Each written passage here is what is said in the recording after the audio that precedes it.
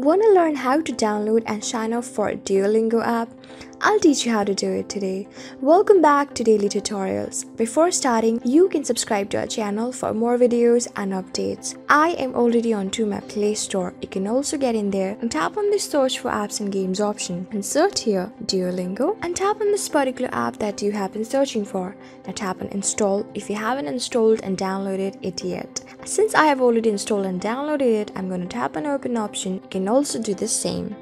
And we are all set for getting started. Since we do not have an account, I'm going to tap on get started. Above, I already have an account. I want to learn French. You can choose your preferred language here. Tap on French or tap on any of the language that you want to learn. I heard about this app from a social media, so I'm going to choose social media.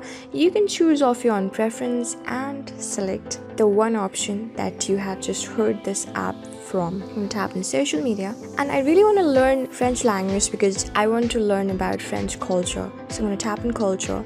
You can even choose brain training, travel, job opportunities, or for family or friends, and even school and all this. So I'm going to tap on culture, choose off your own view. Here you can learn the basics of listening, speaking, reading, writing, and grammar in French. And the course content contains 9,900 plus words and even 21,000 plus sentences. And after reading all of these, you can tap on this continue option in the bottom. Now pick a goal.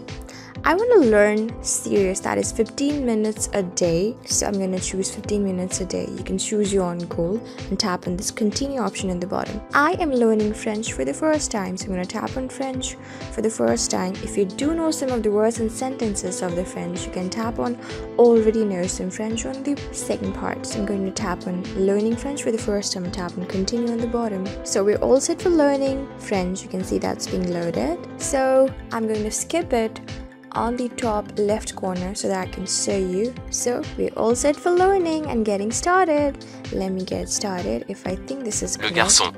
And tap and check below. So this is how it works. Now you can give your test and get all of it started. I hope this video was really helpful for you and I was able to help you. I'm going to see you on the next video. Till then, keep calm, stay safe, and goodbye.